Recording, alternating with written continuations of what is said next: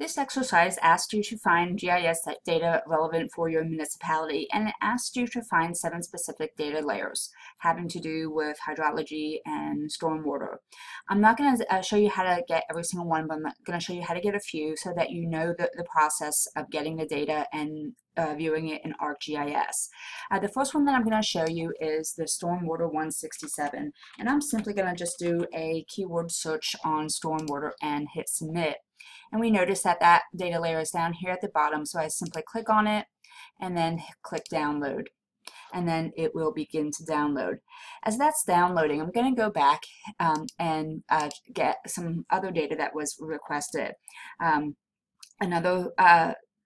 Other data sets that were asked for are county boundaries, municipality boundaries, and school district boundaries.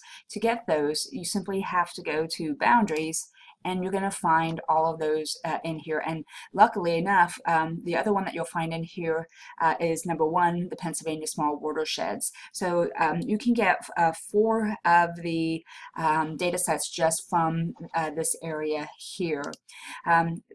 For streams, I'm just going to do a keyword search on that because there's a lot of stream data, and it just makes it easier to do the keyword search.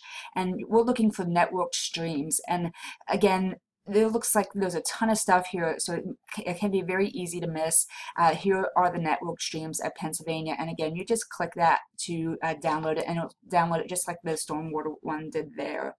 And then the National Wetlands Inventory for Pennsylvania. I'm going to take a gander, and I think it would likely be under hydrology. So I'm going to click that and scroll to see if that is indeed under hydrology. And it is, so just click this to download that data. So that shows you where it all is. I'm now going to just use the Stormwater 167 as the example of how to extract and then how to add to ArcMap. You would follow the same procedure for all other data layers. And this can be done any way that is a couple different ways, so there's no one completely correct way of doing this.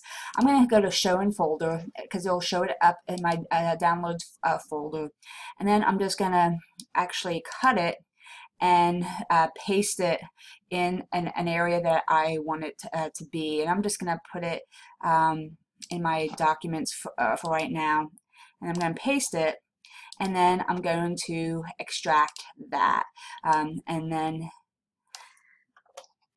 it will extract the shapefile to my documents folder. Now that it's extracted, I can open up ArcGIS and then simply click my Add Data button and then navigate to the folder in which it is located. So I'm going to go to my C drive, to users, and we can see right here is my Stormwater 167. I can double click it to add or just single click it and hit add.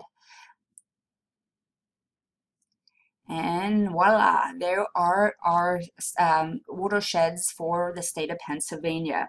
Later, you will learn how to clip this data layer just to get the watersheds within your municipality.